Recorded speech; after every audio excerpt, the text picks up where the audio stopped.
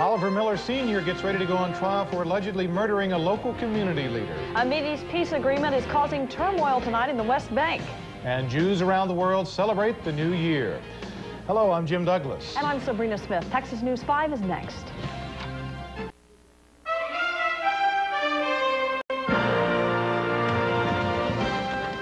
Good evening, everyone. Thanks for joining us. Tomorrow, a Fort Worth jury will start hearing testimony in the murder of trial of Oliver Miller Sr. Miller is accused of killing Emmett Allen, a well-known leader in Fort Worth's African-American community. Texas News 5's Heather McKenzie joins us from the newsroom with more on that. Heather? Well, Jim and Sabrina, it was a murder that rocked Fort Worth, and the shock only grew in the stunning way the suspect, Oliver Miller Sr., turned himself in. Sir, did you kill him? Yes, Why? Why? Because he stole some property from me.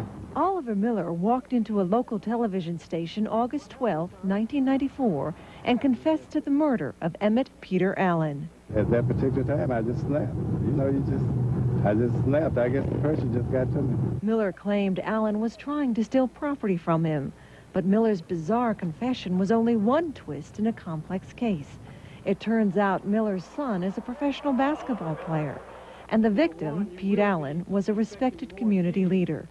More than a realtor, Allen was the kind of man who appeared on television supporting Fort Worth's anti-gang plan. Ironically, 1 week later, Mayor Kay Granger was speaking at his funeral. Now, more than a year later, in the neighborhood where both men lived just 6 houses apart, people still talk about the tragedy. He's a nice guy. Oliver Miller is a nice guy. It's just real sad. Because Peter, he was a real nice guy, and Mr. Miller is too. According to Miller's attorney, Miller is pleading not guilty to the crime, and the insanity defense is likely to be used. Miller's in the Tarrant County Jail now. He was ruled incompetent by a state psychiatrist last April. With a community leader dead, a beloved neighbor with a troubled mind apparently responsible, the people here feel nothing but sadness for all involved. I wasn't shocked that he confessed, because that's the kind of person he is. You know, I think that he confessed because he didn't want to do no running. Now, I spoke with Jack Strickland, that's Oliver Miller's attorney tonight, and he told me in a case like this, there are never any winners. He said Emmett Allen's family is devastated, and likewise, Oliver Miller's family is destroyed. It is a tragedy all the way around. Back to you. And we'll have more on the trial tomorrow. All right, thanks a lot, Heather. Los Angeles residents are calling the death of a 3-year-old girl a tragedy, too. Friends gathered today for a memorial service for little Stephanie Kuhn. She died from a gunshot wound to the head after gang members fired on her family's car. The family made a wrong turn into a dead-end alley, and the gang attacked. 3 suspects have been arrested so far. A teenager in France went on a shooting rampage today and killed 12 people. The teen first murdered his parents and brother in their home in southern France. Then he walked into the next village and opened fire on the town square, killing 8 more people before turning the gun on himself. The murder-suicide is the country's worst multiple killing since 1989. A big breakthrough in Mideast peace talks tonight as negotiators a deal for the withdrawal of Israeli troops from key areas of the West Bank.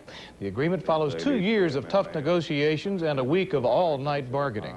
It will lead to what is my and my government goal: to solve the Palestinian-Israeli conflict, the longest, the most loaded with hatred, prejudices, and bloodshed. PLO leader Yasser Arafat wished Israel a happy new year, which Jews celebrate tonight, but the news of the agreement triggered anything but celebration in the West Bank. Palestinians eager for Israeli troops to leave the West Bank town of Hebron clashed with soldiers there.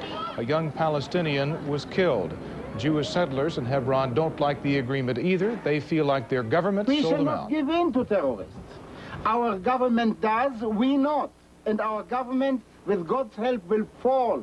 And I hope as soon as possible. President Clinton praised the agreement. He will host a ceremonial signing at the White House on Thursday. While peace took a step forward in the Mideast, it took a large step back in Bosnia. Today, the Bosnian government announced that the minister will boycott talks this week on a U.S. peace plan. Bosnian radio says he was ordered to stay away because of the lack of progress on certain issues in the proposed peace plan. Bosnia and Herzegovina must be a state a source of stability, not to instability. The plan calls for splitting Bosnia in half between the Serbs and the Muslim Croat Confederation. Texas Senator and presidential candidate Phil Gramm was on the campaign trail again today, this time in St. Louis. During a campaign stop, the senator once again reaffirmed his pledge that he would reduce the federal deficit during his first term in office, or else he will not seek re-election. Gramm says one way he would reduce the deficit is to cut spending while making big tax cuts. Several other Republican candidates have said they would do the same thing. Former Governor Ann Richards is recovering tonight from surgery to repair her broken hand. Richards had planned to be in Dallas today for the 1995 Topaz Awards and Scholarship Luncheon. The group Women in Film Dallas